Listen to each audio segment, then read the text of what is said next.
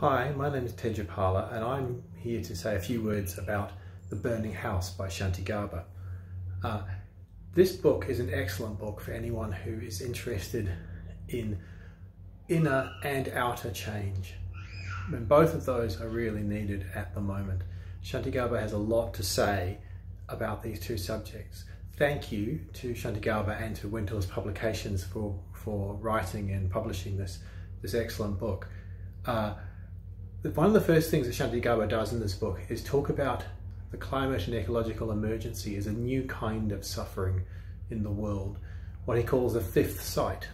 The Buddhist tradition talks about the four sights, the first three sights being the sights that the Buddha to be before he was enlightened encountered in the world: old age, sickness and death, and saw as the problem to be overcome. He then saw a fourth sight, who was a holy man wandering, and he thought maybe that tells me a little bit about the way.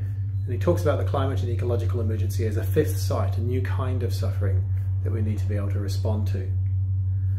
I think Shantigarbha's experience in de-escalation in Extinction Rebellion really comes through in this book. There's a lot in there for climate activists and for concerned already practicing Buddhists alike, in terms of being able to work with one's own emotional and mental responses to the climate emergency in terms of judgmental thinking and anger and grief, as well as working out how we bring that into an active response to what is surely an emergency.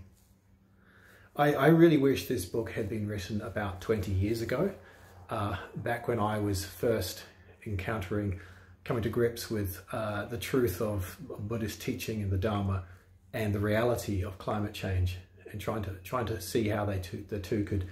I had a sense that one would surely inform the other, and this book does a really good job of telling us how that can be. I hope that's helpful.